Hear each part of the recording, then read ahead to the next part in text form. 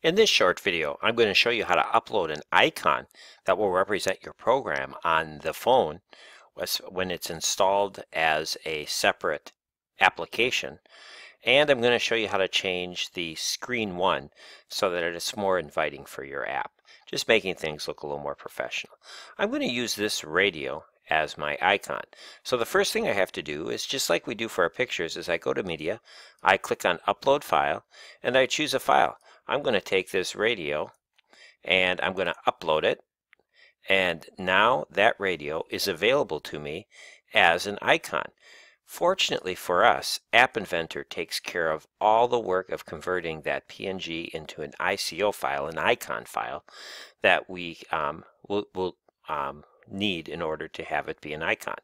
Now, I don't like this app saying screen run right here. I think that kind of looks unrefined. So I'm going to change this to I'm going to just change it to radio app.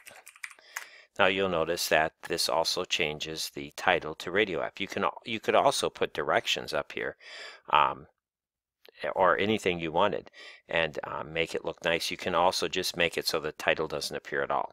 Something else I want to point out too is this versioning.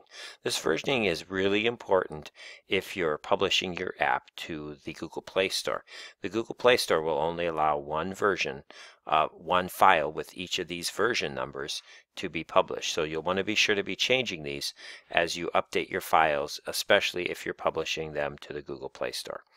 Good luck, and finish up the app by adding a nice icon and changing the screen name.